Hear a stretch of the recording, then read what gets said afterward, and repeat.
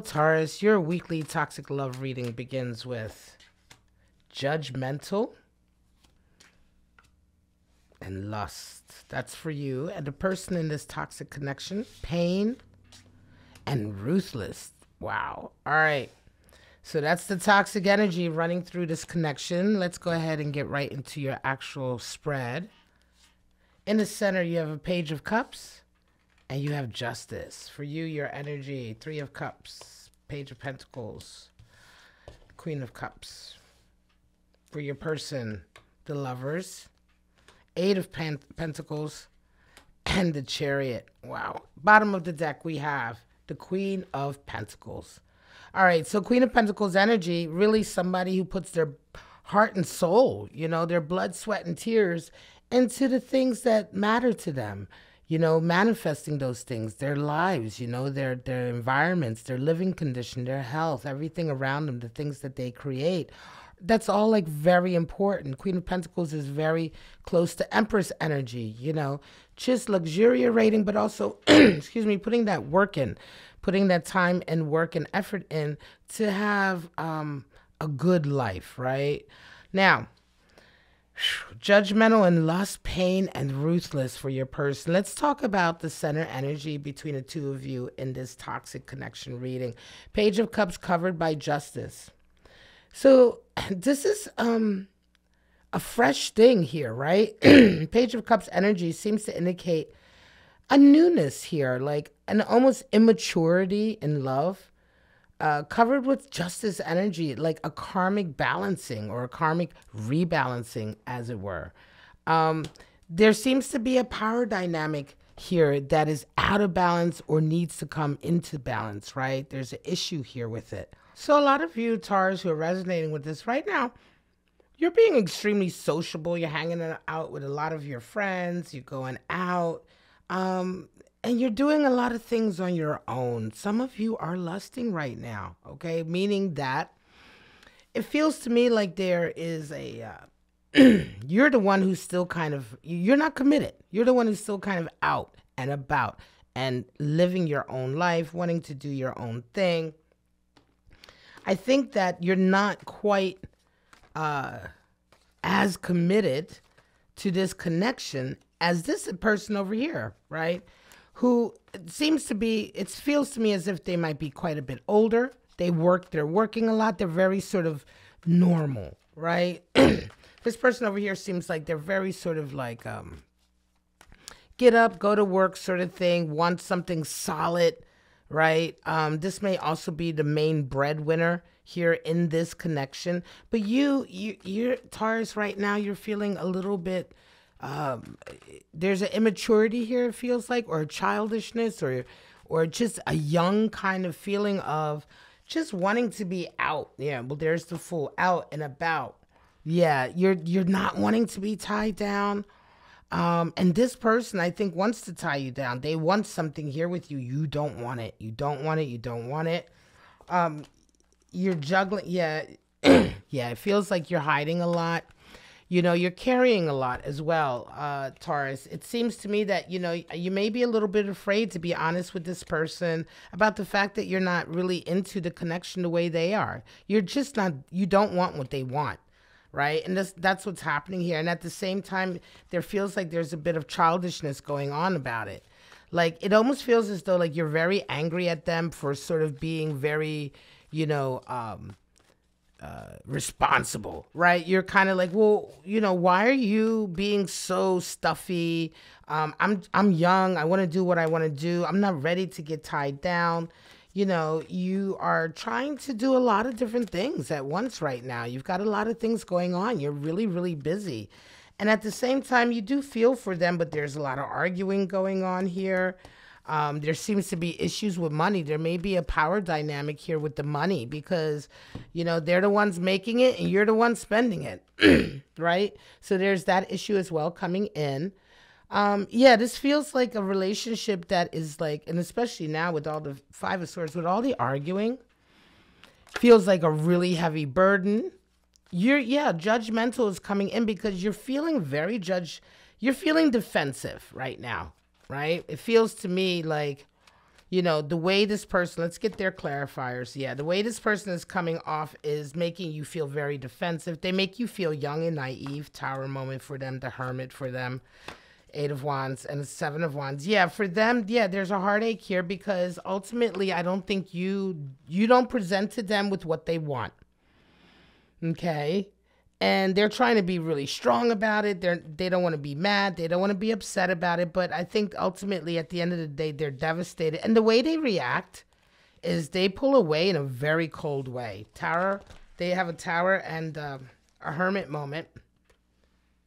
So they pull away very quickly from you. They may even pull like money away. If they're the main breadwinner, they may be like, they might shut down the money. I think you consider just leaving. There's a coldness here, ruthless. All right, there's that energy. It's falling on their side, but I think to a certain degree, you both feel like the other person is being really ruthless, right? Like you think you're judging, you think that they're being very judgmental about you and your life. You're being judgmental about them. They think that you're being ruthless in terms of their feelings, and you think they're being ruthless in the fact that they just stepped off the way they step off. I feel a ghosting energy here. It's too much for them. 8 of Wands and 7 of Wands. They feel, ultimately, I think they feel like, listen, they may fight for this connection with you, but at the same time, on the other flip side, it could go 50-50 in as much they may fight for this connection and having you in their future because they have Chariot energy here, but they may also just get overwhelmed by all of these different emotions they have and all of this activity that's going on when they really just want something calm and steady, and they ultimately may just fight to be on their own. That Hermit energy is strong here, and I think a Tower moment comes in when you do, there's something that happens here, Taurus, that you do that really hurts them. And they're just like, okay, I need to go. I need to leave for a minute. Yeah. I need to leave because they're like, it's too much for them. Listen, this person has a lot more feelings for you than you do for them. You're busy, you're social, you got other things going on, you're juggling a lot. You don't want any burdens, right? You don't want any burdens. This connection here may have always ever been just about sex. It could be that it was just about sex for you all along. Because again, it started off with a Page of Cups here, which is like just flirting and nice and, you know, it's curiosity. It's not a deep love that started this relationship. You know, it's a real curiosity, a desire for fun started this relationship. And this person here just got very, very serious very quickly.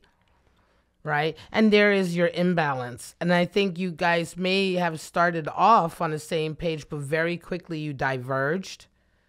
Again, they're heartbroken. They're going to be quite strong about it. But ultimately, they pull back into their Virgo energy here. Some of you, Hermit, may be dealing with a Virgo Taurus. You may indeed be dealing with a Virgo because some of you may be dealing with a Libra, which is Justice energy, Gemini, Lovers, or Strength, which is Leo. So you have a multitude of zodiac energies here. You may have them in your chart. Your person may have them in their chart. Doesn't have to be a sun sign. But as I say, yeah, you know, this very quickly turns into something else. And the emotions get quite toxic. And I feel like this may even end on bad terms because of the bickering, because they're so like devastated here by something that you do that's kind of the final straw for them that they just pull away. What are the final energies here? Wheel of Fortune, 2 of Swords, and a decision. Yeah, so listen, it comes in for you that events happen in such a way that, you know, I don't know, events come in, activities come in, occurrences, things happen that ultimately are for the better here, right? Because I don't feel like the two of you are meant to be together anyway. You want wildly different things. You started off this relationship basically out of curiosity, out of fun. It was very innocent, and one person became very serious. 2 of Swords, 10 of Cups. Ultimately, the decisions you make here are going to lead either to happiness or not, right? To full contentment or not. But there is a heavy decision to make here. And I think this decision is about more than just this relationship. This decision has a lot more to do with your life, Taurus, and some of the things that you're doing in it, right? That's why it's a difficult decision to make. At the end of the day, you have to take responsibility for the fact that whatever this relationship was when it started, one person is walking away from it very hurt and disillusioned. And there has to be some ownership on both sides for that. So it can be that you may have gotten involved with somebody that you knew full well deep down inside couldn't really handle this, but you carried on anyway, with that sort of, oh, well, they're grown, I'm grown, we all consent, that's, they know what they're buying into. And yeah, to a degree, they know, but in the beginning, they knew that this was, that you weren't going to be as serious with them as they are with you. But the other thing that we also know, are the fundamental truths of human nature. And we know that, people change and their emotions change. And we know when we can read somebody and that person is somebody who's going to fall deeper than you are. You know that too, right? And just because that's not something that's agreed about and talked about, it doesn't mean that it is not also a truth. And so in that way, we all have to take responsibility for what's happened here.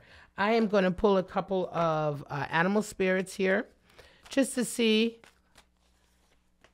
Raccoon and the shark. Yeah, watch out. Well, the raccoon is very industrious, earth energy, very, very talented, can use anything as a tool, can make anything, get in anything. Anybody who's dealt with a raccoon knows what I'm talking about. Very intelligent creatures. Very intelligent. Very grounded.